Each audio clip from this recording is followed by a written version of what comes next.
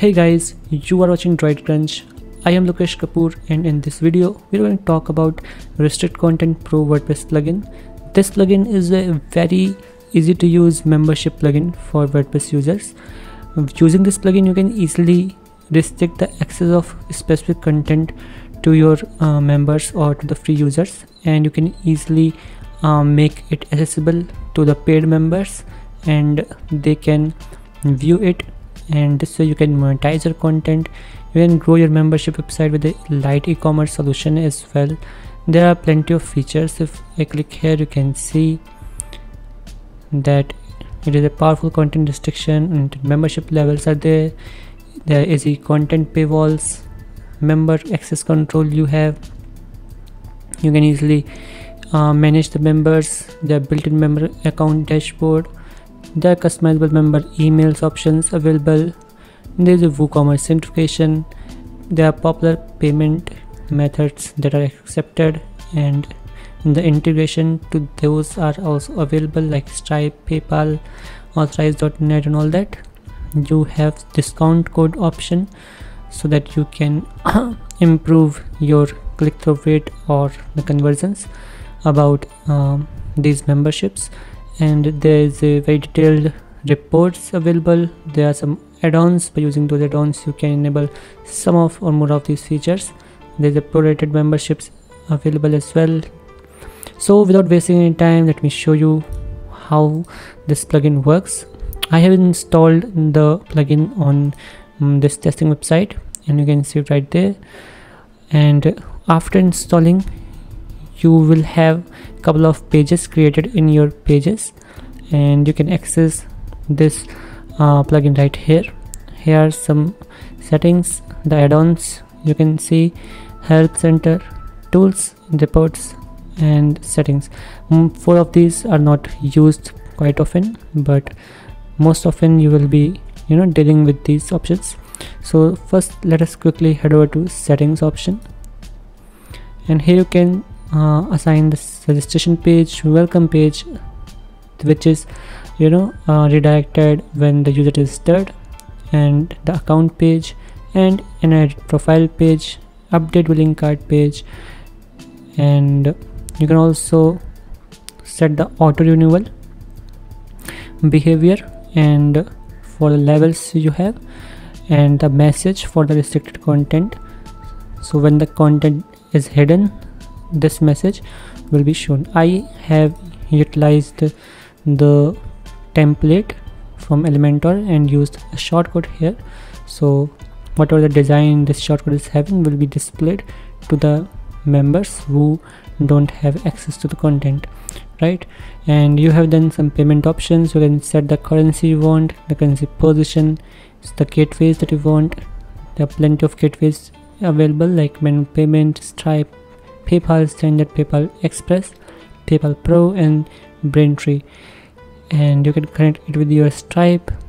You can set the statement descriptor suffix, and all of these settings about the payment. You can easily set them up. There is a documentation available, so if you have any issues with the setting up of these integrations, you can easily head over to the support or the documentation and easily get it integrated with the website. And general settings, you can see all the email templates, the email header, logo you can set, the from name, from email, admin notification email, and all of these. Or have some template tags or variables that you can use right in your templates or the email body, you can say, and set all the email related settings. Once you're set up with the email related settings, you can head over to invoices and set the settings for the invoices as well. And here's some miscellaneous settings about restrictions. You can hide restricted posts from queries when the user doesn't have the access, and you can redirect to the specific page, right, that you have. And you can also redirect the default login URL. After checking this option, it will force the default login URL to redirect to the page specified, that is here. Okay. And then you have auto add users to the level.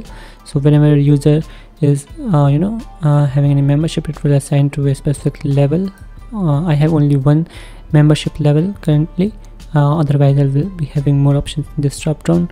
And then you have this content excerpt option to decide for each post individually, or always show excerpt or never show the excerpts. It is for the members who don't have the access. Okay, then you have some discount sign up fees option, and then you have disable WordPress toolbar for the members. Okay, and this is not for the users with edit post capability. Okay, and you can also disable the form CSS, agree to terms option in the registration page, and the label for that, and the terms link for that. You will assign these 3 settings are for the same one, and the agree to policy like the terms, and reCAPTCHA settings, and some debug and subscription related settings. So let us quickly head over to the subscription levels, and here I have created one membership level. You can create more levels right here by writing a name, for example business, and a description about that, and you can set a access level. For example, if you choose 6 here, then this membership will allow the member to see all the posts that have the access to 6. For example, if a post is having access to 7, or if a member is having access to 7, all the posts that have access to any of these 7, 8, 9, 10 will be accessible by the user having this membership. So this is the access level, and then you can enable the duration, the length of time for this membership level, for example 30 days, and you can set the maximum renewals, how many times this plan can be renewed, and you can also set a free trial duration, for example 7 days or 14 days, or whatever time you want, and the user or the member will not be charged for that period. And you can set a pricing. If it is set to 0, then it is free, and then you have some set sign up fees and the status of this membership level, and the user role that is assigned to the member. Okay, now if I go to the memberships, I can easily add the customers. Okay, the customers from here, I can set an email of that customer, the membership level, and all of that. So I can easily manually add the memberships. Right now, if I go to any of the posts, okay, and here if I go to this page, this post, I can write in the text.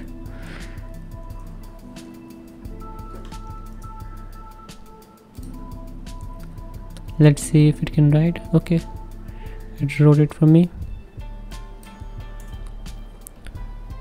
So now here are the settings related to Restrict Content Pro. You have option to set the access options. So if you choose to everyone, the restriction would not work, but if you set it to members of membership levels and set it to any membership level, for example there are 3 membership levels and this option is enabled, then the user of any membership level will not be able to access the content until he's having the membership. And then you have option for any paid membership levels, and then you have option to restrict the content for any specific membership level, for example premium that I have. And then you can also set it to require members to have capability from this specific any of these roles. And then you have this additional option to show except to the member without access to content, and that setting you also have in the settings option, settings tab.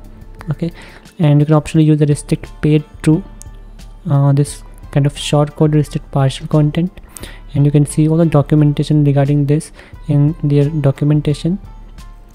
Okay, and you can also set a parameter called message, and you can write there in the message that will be shown, and the content inside these brackets will be the content that will be shown, that can be short code or anything like this. Okay, so let me just update this page for now, and if I go over here and paste it right there, then the content is being shown, right? But if I copy it from here and paste it right here on a different browser, I can see this content, okay, because the content is restricted. And this design is shown from the settings, because in settings I have this shortcode right here, 398, and if I go to my templates here, this 398,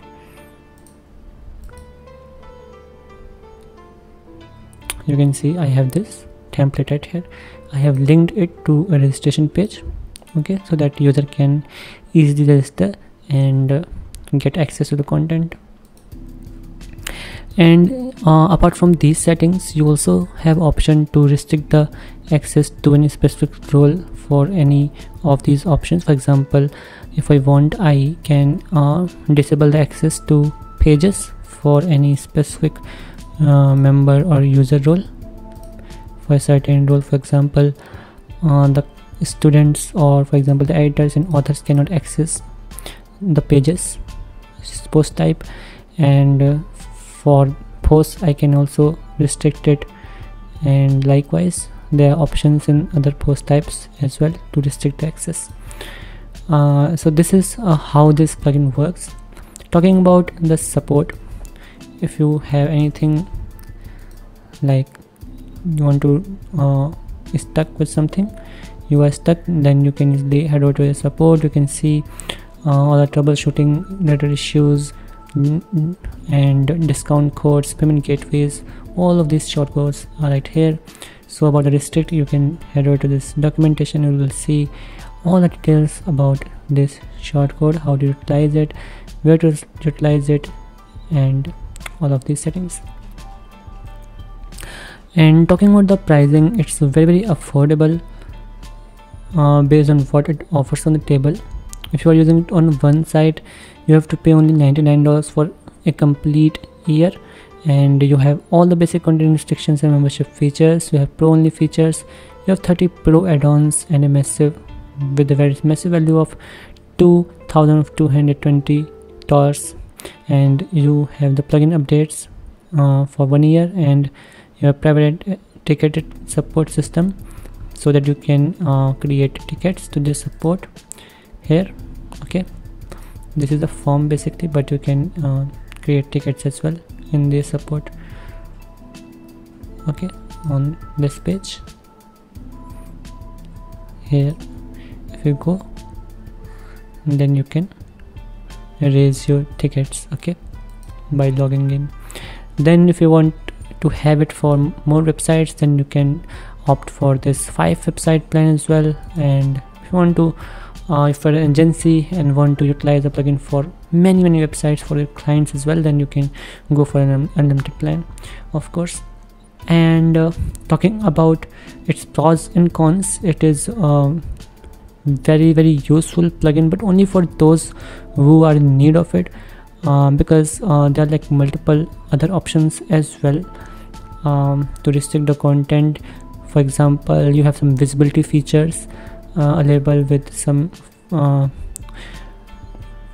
extensions like CrocodBlock, Dynamic O. You can easily hide and show the content. So if you have to consider your need, you have to consider the requirement that you have, and only if you are looking for a better memberships and you want to charge on a basically recurring basis, then you can go for it and you have a good member base.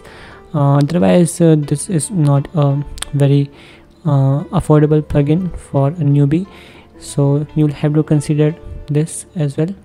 So I hope you enjoyed this video. If you liked it, please let me know in comments, and keep watching my channel for watching more videos like this. I'll be back with the next video very soon. Thank you.